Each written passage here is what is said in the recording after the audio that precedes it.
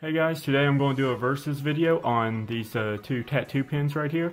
We have the Bronc V8 from Hummingbird and we have the Mast Tour from Dragonhawk. They are both popular two pin machines on the market. You look on YouTube, you'll see a bunch of reviews on the Bronc V8. I even have my own review. You'll see a lot of reviews on the Mast Tour pin, which I also have my own review on this pin as well. This is also sort of a Hummingbird versus Dragonhawk pin machine video, which we like compare some. Now, this I'm not going to say one's better than the other and blah blah blah or yada yada yada. Trying to get away from saying blah blah blah. I say that way too many times on my my tattoo videos. I don't know why I said music videos for, but I don't know, that slipped out or something. Well, anyways. These two pins right there are going to go to battle with each other in this video, so let's see something here. The reason why I chose these two pins is because they're got a lot of similar things in common with each other, to be honest. Like, the motors are different, but we're going to talk about that here pretty soon. And, well, let's just talk about the stuff these two pins have in common. First of all, both of these grips can be autoclaved or cold sterilized or chimiclaved as well. When it comes to needle throw, all you have to do, just turn the top right there with the Mast Tour. Also, when it comes to the Bronc V8, you just turn the top as well. So those two, that's a pro on both machines right here. Okay, now let's talk about the price efficiency. Yes, this is a more expensive machine. This is in the $200 range, while this is in the $85 range. And the thing is, because not only is two different companies, but also this has a Swiss motor in it, and that has a premium Japanese motor in it, and Swiss motors are way more expensive than generic Japan motors. And yeah. Now, if this had actually a Japanese brand motor in it, like Toyota or Kami or anything like that, then this machine would probably be almost like 170 or something like that. It would boost the price up a lot, but it don't. So, yeah.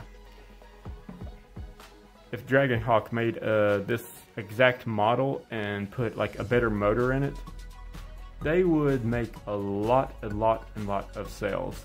But understand they're more like a budget-friendly company. And Hummingbird is also a budget-friendly company as well too. But it's the more expensive budget-friendly companies. I mean, they put better components in their machines and motors in their machines. That's one of the reasons why. And somehow a lot of the Bronc machines are usually in the $200 range, almost $300, and their cheaper end machines is like 150 to 70 and stuff like that. But there's reasons why. They're like in the intro professional and the mid-price range machines as well. While Dragonhawk is more just budget-friendly, bang for the buck company. That's like, if you need a machine like real quick, real fast, and you need it in like 2 days, you can like just get on Amazon Prime or whatever, and there you have it to get you by.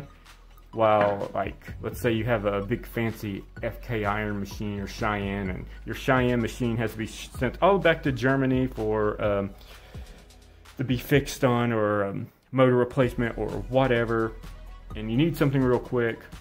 That's where Dragonhawk comes in. Bronc, I'm just going to be honest, their machines are worth way more money than what they sell their machines for. They're just one of them underdog companies that just want to be affordable machines, not too cheap, not too expensive, and just send it out on the market. That's what them guys are doing. So I have respect for Bronc a lot, or shall I say Hummingbird. These guys, they're trying to up their game and everything, so I'm starting to give Dragonhawk a little credit, but yeah, I really did enjoy this machine buy. Like, I would honestly buy this machine again with the wireless Mast battery pack. I'd probably get the military edition one or something. Okay, Now we talked about the grips. Now we're just going to plug them up, let you listen to them.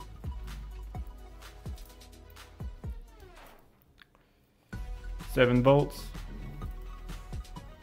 Extremely quiet. Extremely smooth running. Let's set the box over here, guys. Now we're just going to set it down right here. It might roll a little bit, but it'll eventually stop. There it goes, it stopped. Let's see how much vibration is in this machine. Now, of course, when it kicks on, it's going to have that little shock vibration. Look at it, no vibration at all. Oh, I kind of touched it and it rolled, but look, my hands are not on it now. And look at it. Very little vibration. It has almost no vibration to it, guys. And this makes an awesome color packer. That's what I like using this for. I do like using it for lining because it's very comfortable. I just got up the volts, which is something I do not like about the machine because it has sort of like a soft medium hit, which I talked about that in the review with this machine. But anyways, and of course it has that little cool LED light. I love the LED light. When I put my covers over it and all that, my cords and stuff, and I run it, it like has this big shiny blue light that makes the clip cord cover look all cool and everything. It catches people's attention. I do like that, but I really like this for stipple shading and color packing. That's why I love this machine for. Lining with small groupings, I like it. Small needles, 3s, 5s, I love lining with this.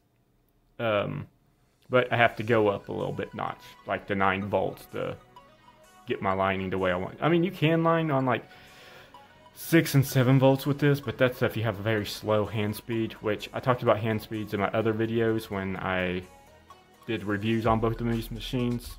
So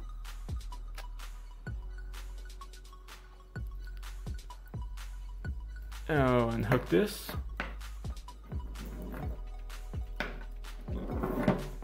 Wants to roll way too much.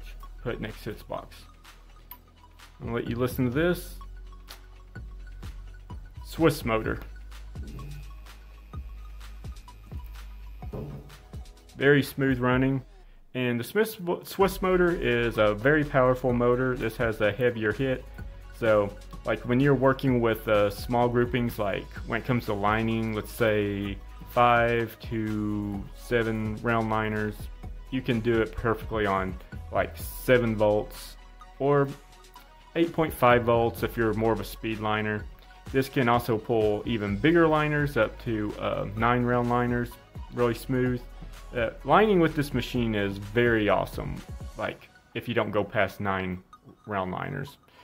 Like it can do bigger liners, but you have to like up the voltage a little bit more. But personally, I do all my lining on 7 volts when it comes to like 3s and 5s, and I up it to like 8 volts when I do like 7s and up, and blah blah blah. Well, there I go with blah blah blah again. I'm gonna say yada yada yada like New Yorkers. This machine right here, when it comes 7 round liners and up, I don't much use it that much for that because I got up at the like almost 10 volts for that, and I'm afraid I'll blow the motor out. So when it comes to the motors, the Bronc wins there. Way better motor than this. Not complaining about this motor, it's good for the price, but if you want long activity, then long lifespan of a machine, then the Bronc is the way to go there. The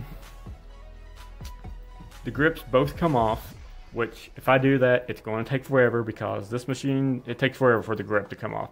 This machine, it's really fast to come off, so when it comes to taking off the grip, this is another pro on this machine. Okay, I'm just going to list the pros and cons right now. Pros on this machine. Very tiny. Very comfortable. The grip comes off very easily. And it's very easy to bag. These are the pros on this machine, and it's very price efficiency. Like, you can get, you will not find another machine for 85 bucks that is good as this machine. Like when it comes to little $85 machines, this has to be the king of them little guys. And well, that's all the good things I gotta say about this machine. And it's good for color packing, which I mentioned that 1,000 times.